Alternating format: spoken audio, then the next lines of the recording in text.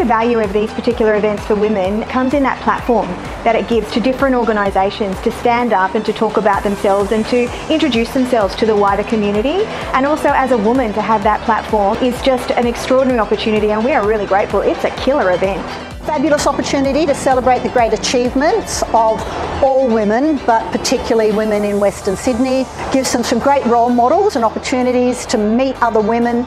They get great ideas about what they can do, and they see women who have done it. Well, I think it's wonderful that Coleman Greig take this issue of diversity and gender equity seriously enough to be putting on an event like this. They've got a wonderful turnout.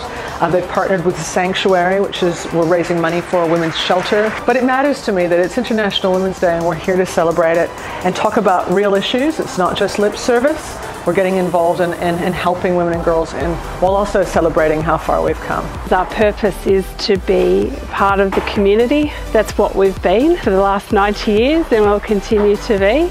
Because not only are we there for ourselves, to learn and to engage and to network, but also to be able to give back to the community and to look to the future and look what difference we can make. You go away feeling really good and a bit of a wow factor of what you can achieve. We've seen statistically that there is a long way to go, and that's going to have a really positive impact on our communities when we achieve it. So it's a worthwhile goal, and it's great that we're all here together to help press for progress to see a better future.